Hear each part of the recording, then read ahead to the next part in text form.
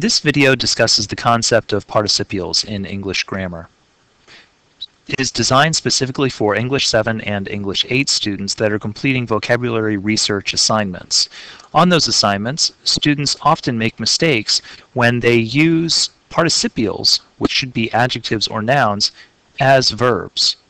This video is designed to explain the concept, so students can avoid this mistake. Let's start with the participle. And yes, that is different from the participial. A participle is a past or present tense of a verb. The definition is a little bit more specific than that in actuality, but this will do for now. With the verb skip, your present tense is skip, your present participle is skipping, and your past participle is skipped. English language speakers often understand the difference among these different forms in usage, but can rarely reflect on their differences. Skip, skipping, skipped. Sometimes verbs in English are irregular, so you might see a verb like break, which has a present participle of breaking or broken. Those are participles in English, and they come in the present or past form. Present forms end with ing. Past can be irregular, and if they are regular, they end in ed. The question is whether this word is a verb. Is swimming a verb? Is breaking a verb? Is broken a verb? Technically, in one sense, it is. However, it can also be something called a verbal when it is used as a participial or a gerund. Those are a bunch of fancy terms that you may or may not know, but let's take a look at it in practice. The girl is skipping down the lane. I ask myself, is the word skipping a verb? It is a verb. For two reasons. First, the subject is doing it as an action. The subject is girl, and skipping is the action that she is doing in the sentence. She is doing it right then and right there. Secondly, a little clue is that the word is preceded by a helping verb.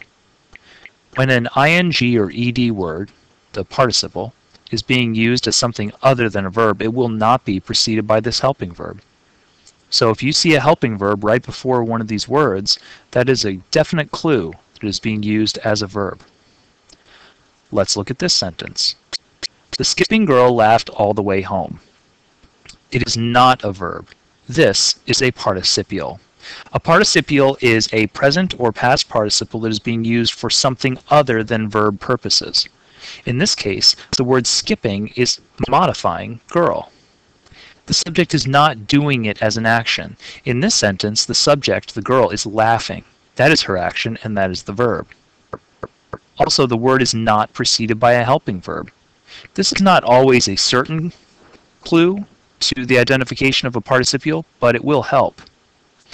More importantly, you must understand that skipping works as an adjective to modify girl. It tells which girl. Skipping is being used as an adjective, so you should not list it as a verb even though it looks like a verb. So what's the impact for your vocabulary research assignment? Well, in your vocab research assignment, often you must list words and identify their parts of speech. If you are listing a present or past participle by itself, that means you are not listing a verb. So if you list a word like broken, or a word like smiling, or a word like distributing, that is not a verb. It may be a noun or it may be an adjective. Check the dictionary for more guidance in this regard.